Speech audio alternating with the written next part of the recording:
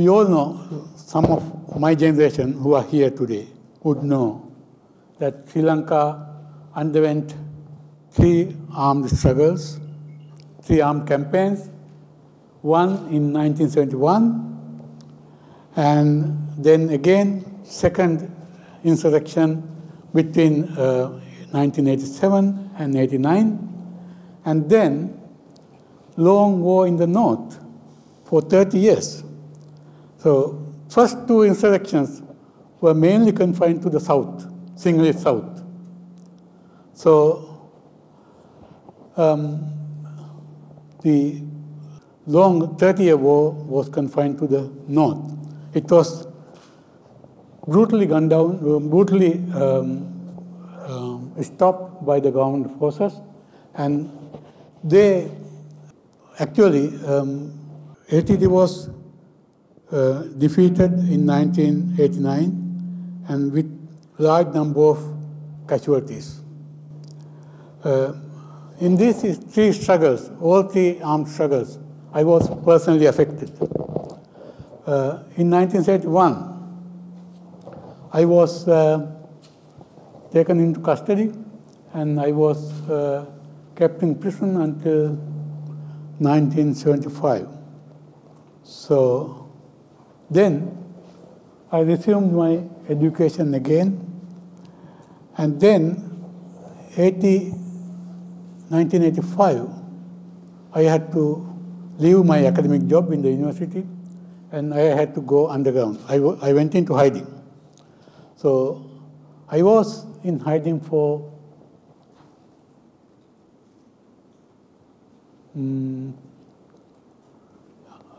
5 years again. And then in 1989,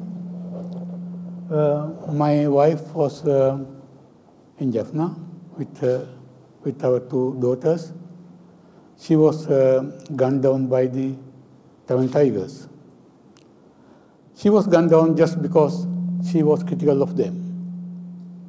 So you can understand what it meant to be activist in Sri Lanka. In 1971, same thing happened in the south. If you are critical of them, they will gun down you and without any mercy. There's no right to justice. And 89, 87, 89, during that period, then again, armed groups took the law into their hands and they gunned down people just because they criticized you. And I was one of them who was criticizing them. That's why I had to go underground. So, in Jaffna, LTTE killed all the people who were critical of them. This is done by the armed groups. And then the government also started killing.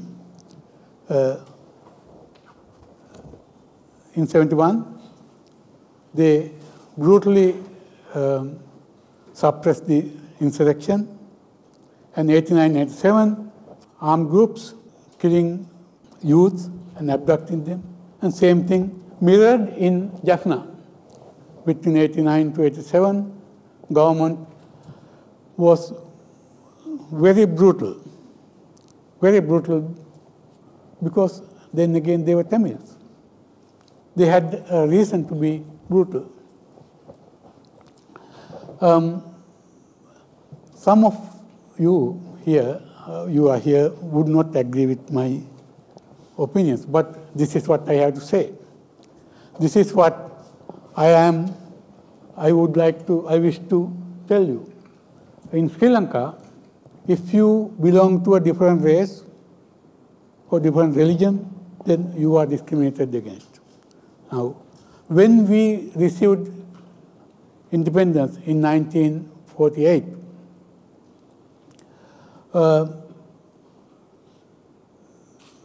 Westminster model was introduced to Sri Lanka. It was introduced without any accommodation to ethnic minorities. And we were not prepared, Sri Lanka was not prepared to deal with what would come for. And they did not know how to resolve all these issues. Not only that, 1948, Sri Lankan government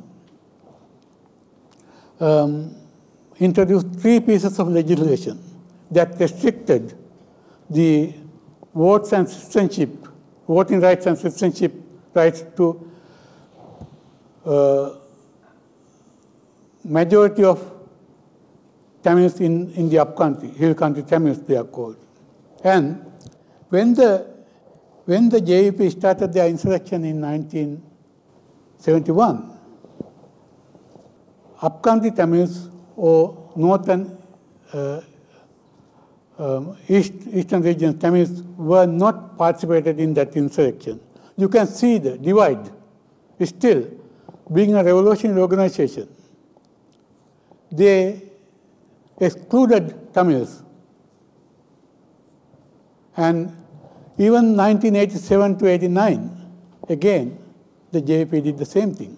When there was a solution to resolve the ethnic crisis, because there was an understanding between India and Sri Lanka to resolve the issue, and they introduced some reforms, but JVP was against those kind of reforms. And they started killing people who supported this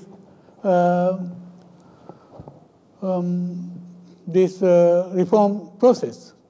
So that is how, where did they start? Where did they start here? Why did they start this kind of killing? Actually, this came from the majority Westminster model, because they introduced these divisions.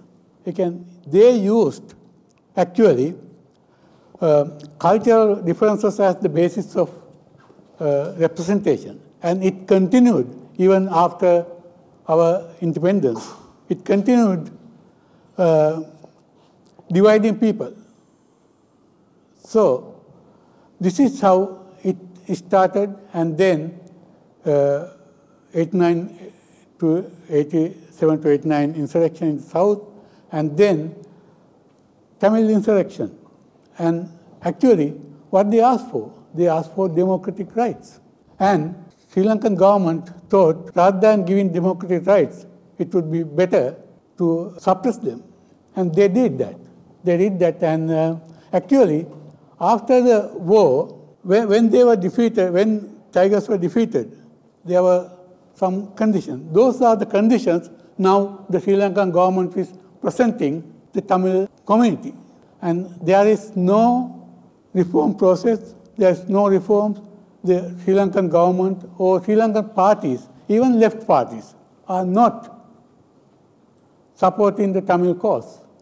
This is the situation in Sri Lanka, and with all this, our project for democratic project is under severe threat now.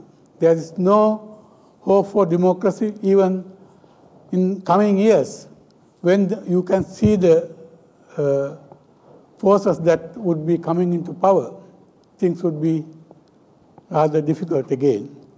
And after Tamil Tigers were defeated, still there are problems of land, because army took away their lands and homes. And there are single mother households, mother-headed household they are called, about 60,000 without any financial help. And people who have been abducted during the war, government is not saying what happened to them. And they are not having death certificates even, because government is reluctant to admit. So the situation in the north is much worse than before the war. Then what would happen? Now in the 70s, I was living in Jaffna.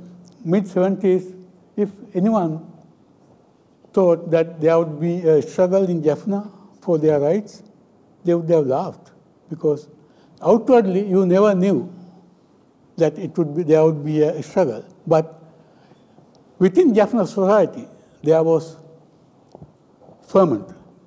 It was coming up. And in those days, the Tamil Tigers had Indian rear guard. They had Indian support. Today, there is no support from India. So you would say, oh, well, there won't be a war now because India is not there anymore. But you can see there's a regional conflict now. You can see things are now getting hot in Jaffna as well, because it is not the economic situation that would inflame a war. It is lack of their rights, their political rights. This is the most important thing our government is not understanding. And if they think that there won't be a war again, they will be mistaken, because it is the political situation that would give rise to that kind of war. And if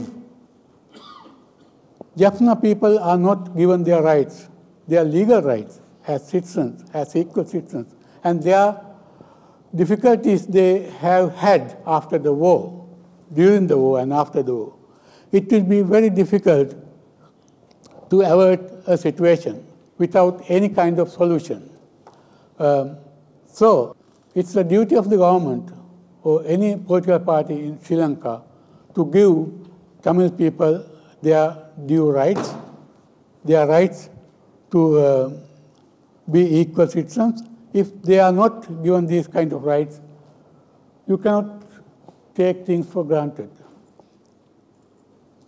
It will be so hard to avoid the political situation to control. Even though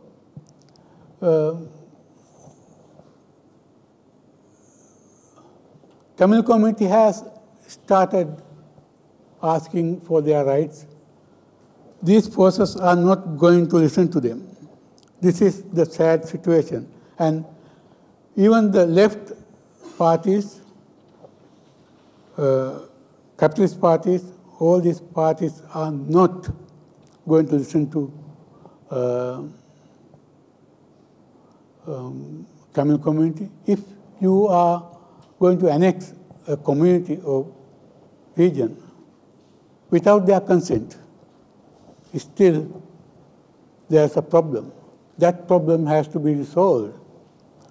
Without resolving that kind of issues, you are unable to control the political situation. I think my time is almost finished. And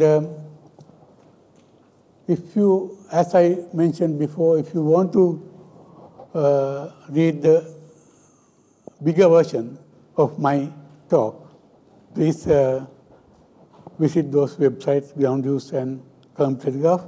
And I am thankful to you for your patience, for listening to me, and thank you very much.